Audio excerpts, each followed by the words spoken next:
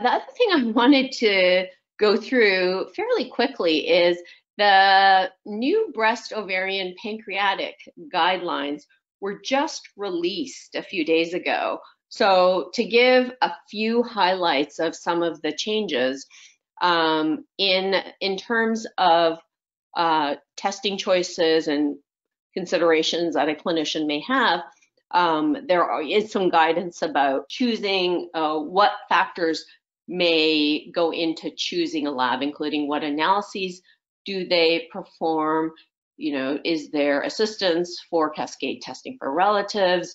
We also in these NCCN guidelines talk about polygenic risk scores, recognizing that this is something that is often readily available through certain labs, and just outlining that there are significant limitations in interpretation. And at this point, I think really caution should be exercised with using this type of information for clinical management. And then VUS testing in family members really is not generally clinically indicated, which was already in the guidelines, but the exception is unless data exists to support discrepancy in results interpretation. Again, that we are all very familiar with because labs don't always agree on interpretations of these results. We also went through some changes to the testing criteria. Cribiform histology for prostate cancer is now included, and the probability model, the one included before was PEN2, and that was removed, and CAN-RISK was added. And the added advantage of CAN-RISK is that this model does include factoring in results of other non-BRCA genes. For example, PALB2 is part of the CAN-RISK model as well. When looking at the breast cancer testing criteria, the degree of relationship, first and second degree relatives with breast cancer stayed the same, but now all grades of prostate cancer are included for inclusion when you're considering the history. For prostate cancer, any NCCN group with specified family history, so not just high grade. And what was narrowed here is, in the past, second and third degree relatives of a proband could be included, but now that's been narrowed to just first degree relatives. Same goes for pancreatic cancer. For gene-specific risks and management, for NBN, again, this does not happen very often, but it was actually downgraded. So there is no evidence for increased risk other than for the Slavic founder mutation.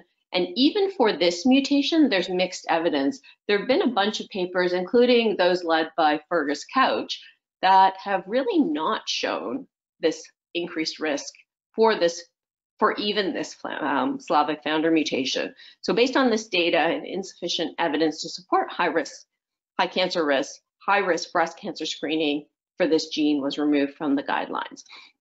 For BARD1, the guidelines were upgraded, is the way I think about it. So there was an addition of consideration for high risk breast screening starting at age 40.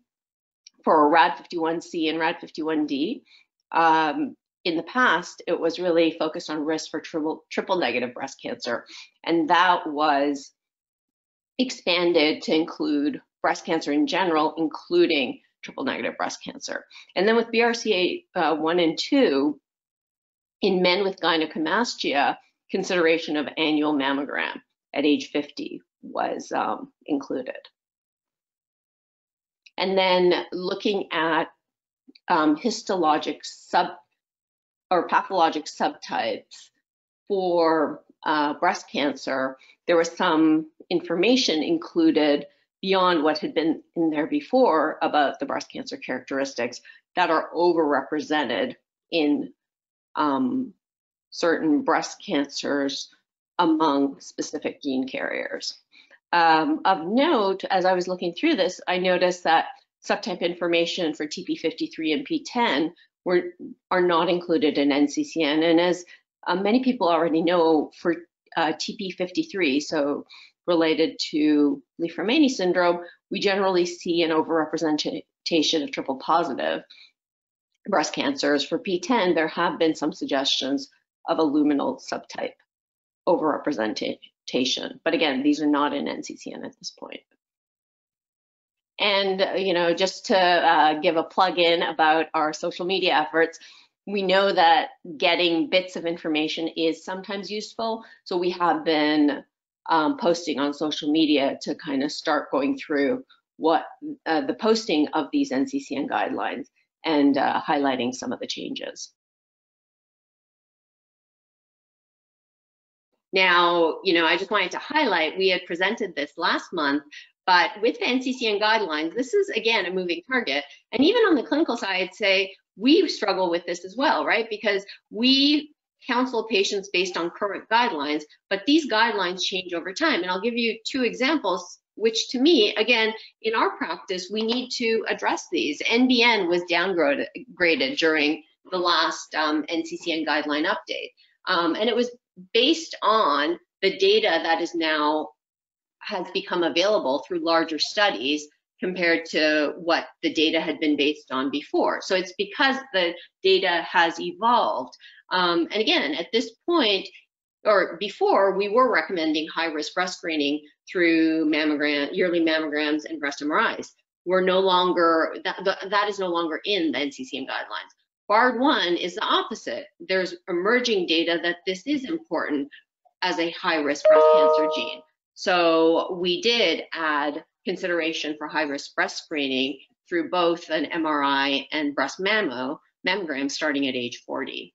And then, just to show you, these are some cases that we pulled both from our practice or from ICARE where, we have, the first case is a 50-year-old without a history of cancer, tested in 2016, pathogenic variant in NBN, and at the time we recommended annual breast MRI and mammogram. But again, the guidelines have changed. So as a practice, it kind of puts us in a position where, okay, what do you do now?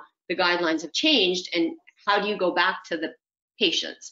Similarly with BARD1, this is a patient we'd seen with, or patient that we have with a strong maternal family history of breast cancer, and she came to us age 69 without a history of cancer. She was tested in 2018, BARD1 pathogenic variant, and at the time, we did not recommend any high-risk breast cancer management based on the gene mutation.